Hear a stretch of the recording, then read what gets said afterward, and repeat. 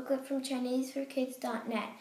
So, the first step is to flip your paper over and hamburger crease it like that. Make it tight. Then you're going to open it back up again and hot dog fold it like that. Now you're going to fold it on the same hamburger fold you made before and turn it around. Now you're going to take this flap of paper and put it so it is exactly lining up to the crease you made by the hamburger fold. Repeat this step on the other side.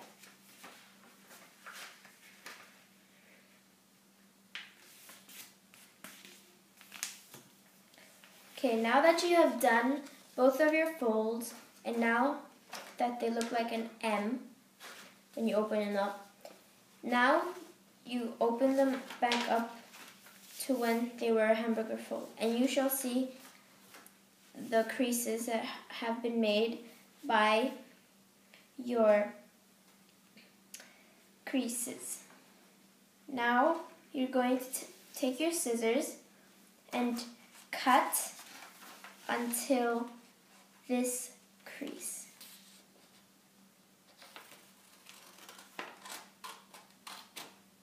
On the line.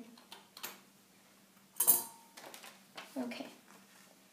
Now you're going to open the book up and fold it where you hot dog folded it. Like that. And you shall see it will match up. Hold it from the sides and slowly push in, and you shall see a mini book starting to form.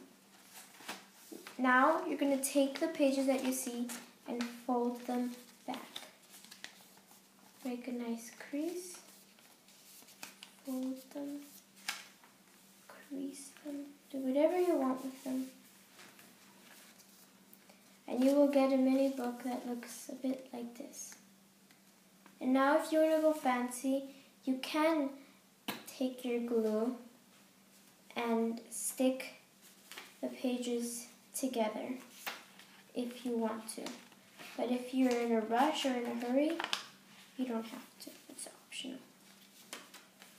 So, if you want to find out more and get a really cool template, visit ChineseForKids.net.